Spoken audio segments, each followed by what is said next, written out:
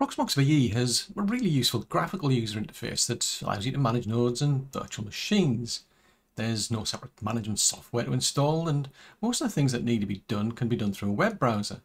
But these days it's all about automation, and fortunately the developers have provided a REST-like API that we can use. Now, for me, the automation tool of choice is Ansible. But how do you configure Ansible to manage Proxmox VE? Well, if that's something that you're interested in finding out, then stick around and watch this video, as that's what we'll be going over. Now, the first thing to do is to install SSH pass on this computer that I've got, which is running Ansible. So I'm just going to copy and paste in the command, which is going to be sudo apt install ssh pass -y. And -y at the end is just basically to avoid having to answer a prompt. So I'll hit return. And then off it goes and downloads the software and installs that. So the reason for that is initially we can only connect into the hypervisor as the root account and we'll get prompted for an actual password.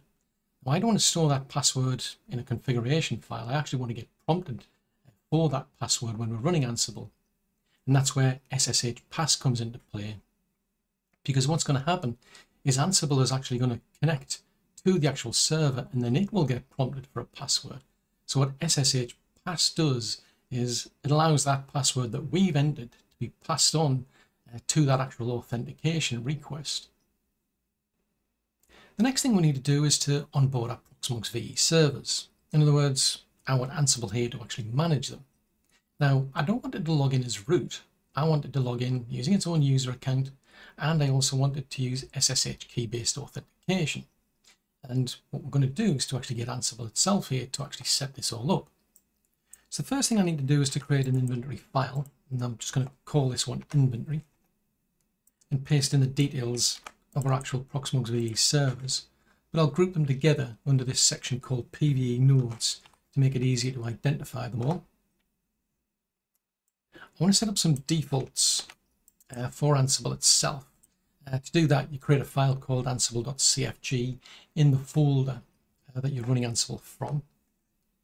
The settings that I want, at least for now, are this line here, which basically is to do with the Python interpreter. You can get warning messages if it doesn't find the actual interpreter in the expected place, so I'm just telling it to ignore that.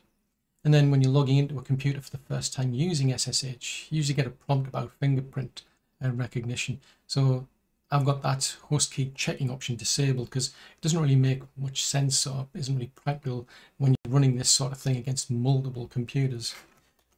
So we'll save that file. Then what we're going to do is just check to see if Ansible can actually log in now. So using the Ansible command, we're telling it that we want this to apply to all those computers that come under that PVE nodes section that we've got in our inventory file. Then we're telling it what the inventory file is using the -i parameter. And then we're also using the -m parameter to tell it which module to run, and that's going to be ping. I then need to use the root account to log in, so I've got --user equals root. Then I've got right at the end is -k because I wanted to prompt me for the actual password for root. So I'll hit return. It wants the password now, so I'll just put that in. Now I'm just going to wait, and there you go. So it's been able to actually successfully log into all three servers. So it isn't just a ping command like on your typical computer where it just sends out a ping request and gets a reply back. It does actually log in, so that's great. But obviously we want to actually log in using our own account, so I'm going to create a playbook. I'm just calling this pve_onboard.yml. Copy and paste in the details for this playbook that we're going to use.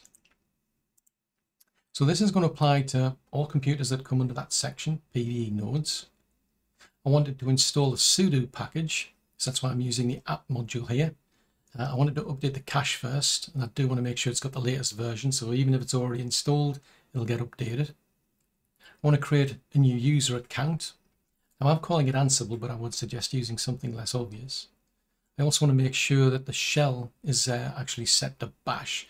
Otherwise, if I ever log in as that account, you can get cosmetic errors in the actual prompt, for example, which can be a bit confusing. So I want to make sure that does get set. We want to use SSH key authentication. So that's why we're going to upload this public key to that Ansible user account we've created. I also want Ansible to have sudo rights. One way to do that is to actually upload a file to this folder here, /etc/sudoers.d. So I'm going to tell it to upload a file, and it's going to get renamed to Ansible. And then we're going to get the permissions set once it's uploaded. Now, because we've actually told it about a file, I need to create a folder where it's going to look for files called files, funnily enough. And then we're going to create our actual file that we referenced there.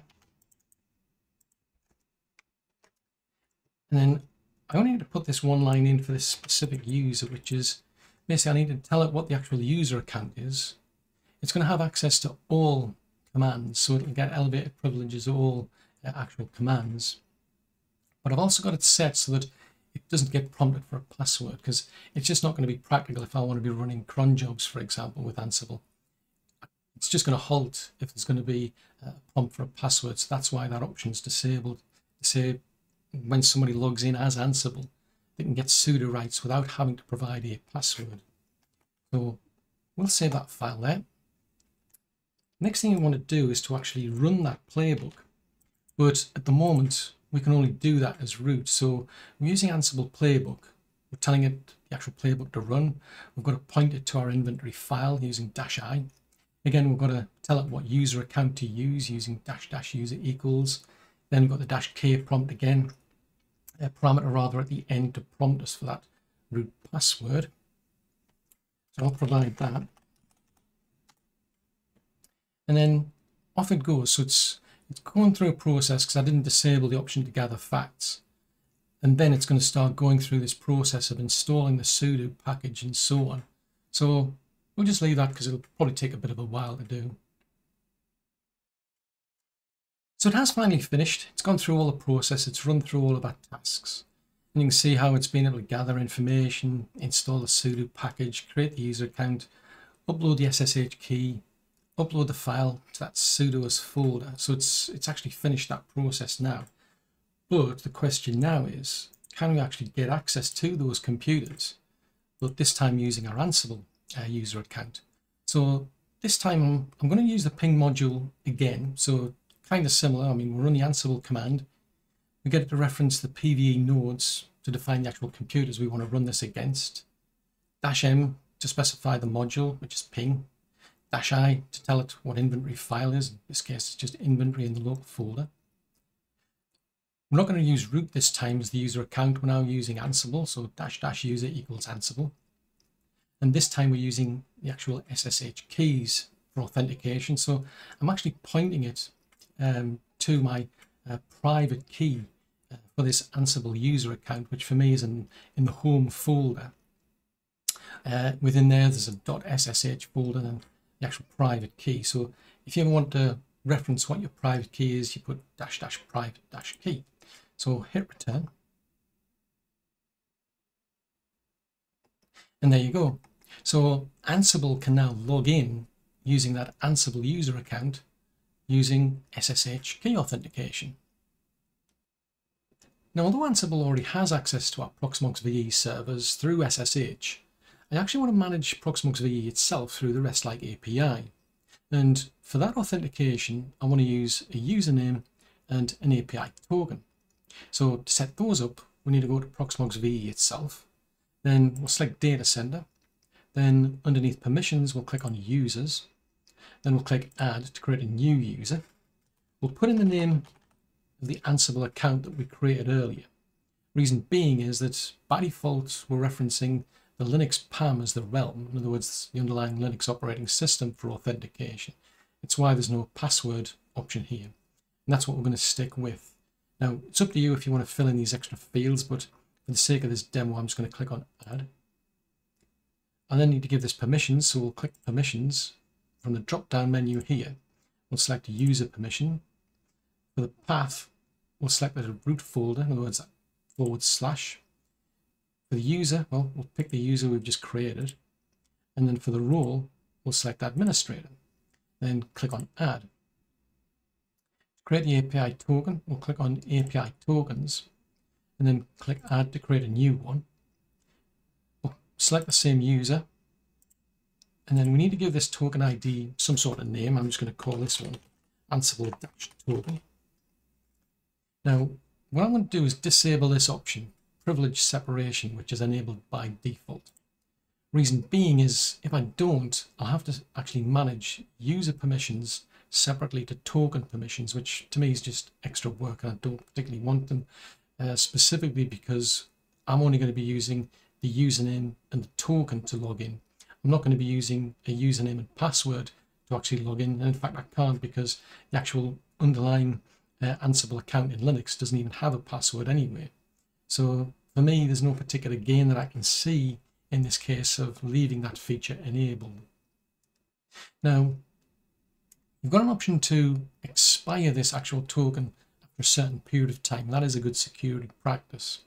Idea being is that if the token gets stolen, well, it's going to expire after a certain period of time automatically, maybe before you even notice it's been stolen. If a user actually leaves and somebody forgets to disable their account, well, again, the token's going to expire. So for that reason, I'm going to click on the calendar. I'm going to push this out a few weeks, and I'm going to set the 18th, for example. Now, one thing I'll point out is you're not going to get any reminders about this expiry, so you're going to have to set up some sort of manual reminder to basically tell yourself when to renew tokens, for example.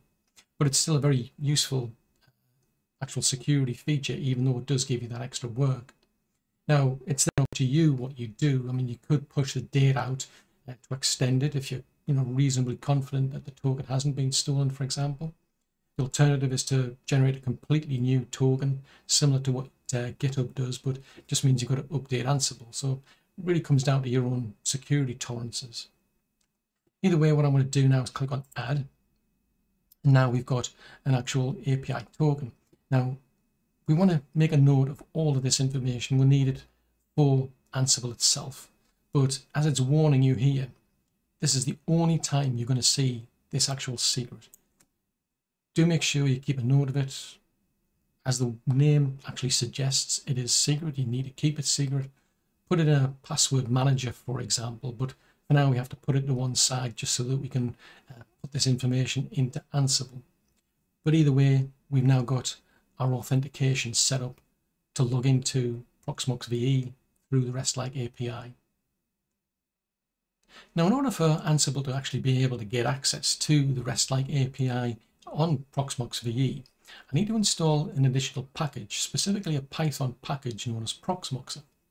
So to do that, we're going to create a new playbook. I'm just calling this one pve_install_proxmoxer.yml. And then I'm just going to copy and paste in the details. So there's not really a lot going on here. I just want this to be played against all of the actual computers that come under this PVE nodes section. I want to make sure that the repository cache is updated to make sure we get the latest version. And then we're using apt to install Python 3-Proxmoxer. So I'll just save that. And then we'll run this playbook to actually install the software. So Ansible playbook, the name of our actual playbook, -i to point it to our inventory file, --user equals to tell it we want to use the Ansible user account, and then --private-key and point it to our actual private key so that we can log in through SSH key authentication. So I'll just hit return. So it's off gathering facts. Then it'll go through each of those computers, as I say, to update the cache, and then it'll install the actual Proxmoxer software itself. And there you go. We've now got our Python package installed on all three nodes. Now the last thing to do is to actually test if this all works. In other words, can I get Ansible here to connect into our Proxmox VE cluster and using that REST-like API create a virtual machine for me? Well, what we're going to do is to create a new playbook. Now I'm just going to call this pve_create_vm.yml, then copy and paste in the details. Now, I'm not going to get into redundancy. I want to keep this example as simple as possible. So for that reason, I'm only targeting one specific host in the cluster for this. I don't need root access, so it'll become set to false. To speed things up, I'm disabling the option to gather facts. Now for the task itself, I want to make sure that Python 3 here gets used as the actual interpreter. So I've got a variable section here where we've got Ansible underscore Python underscore interpreter, and that's set to the actual path where that Python 3 interpreter will be found. Then what we're going to do is to use the Proxmox underscore KVM module to actually create this virtual machine. So what we need is the actual user to log in with, which is Ansible at PAM for me, token ID, which I called Ansible -token, the actual secret for that token, which again, as I said, has to be kept secret. In my case, I don't really mind this being in the public domain because it's just a demo, and by the time this video gets uploaded, this will all have been changed anyway. I also need to reference the actual host to actually connect into. So although we've got Ansible connecting into a server in the cluster, we're then connecting into Proxmoxer to then get access to the REST-like API. So in this case, I'm just pointing it to the same server that it's already, Ansible itself's already logged into. Now, I do have to tell it where the actual virtual machine needs creating, in other words, which node in the cluster to create this virtual machine on. So I've just picked out one, which is PVE demo 1, which just happens to be the same computer in this case. And then at least what I need is a name for this virtual machine, so I'm just calling it VM test. So we'll save that file. Then what we'll do is we'll actually run that playbook.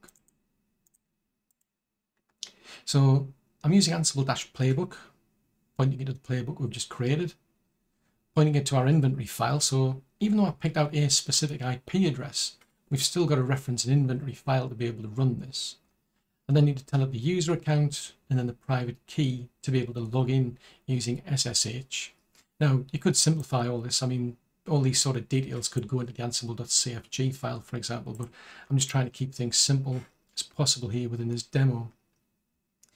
I'm now going to hit return, and it should now go and connect into Ansible. Then it should then use Proxmoxer to actually tap into the REST-like API, and as you can see, as far as you can tell, it's actually now created our virtual machine. So if I go back to the GUI, we now actually have a new computer. So it's actually picked the next available VM ID because I didn't specify one. But as you can see, the actual hardware spec on this is very minimal. But the whole point about this is I can now, as demonstrated, create virtual machines, for example. So I can tap into this REST-like API and start to manage Proxmox VE through that. Now, you might be thinking, what's the point? I could have created a virtual machine much quicker than this through a web browser. Well, that is true, but think about the bigger picture here. Once you have the initial installation of Proxmox VE done, and there is the potential to automate that part, Ansible can then build a cluster. It can then create the templates and use those to create all of your virtual machines. Assuming Ansible is maintaining the configuration of those virtual machines going forward, you don't need to back up those virtual machines, only your data and your Ansible files. Now, that is going to save you a lot of disk storage space, both locally and off-site, but it also saves a lot of time because if you've ever dealt with a disaster recovery, you'll know it can take a while just to get your hands on the backup files, let alone restore the computers. And Ansible could rebuild the entire cluster much quicker than it would take to restore things manually. But let me know what you think in the comments below. Now, if you find this video to be useful, then do consider subscribing to the channel, as that would really mean a lot to me. But it's also a good indicator to let me know how videos like this are helpful to people such as yourself that are watching. In which case, thank you. On the other hand, if you're not ready for that level of commitment, then I'd really appreciate it if you could press the like button, because that way that'll help to get the video out to other people that might find it useful as well.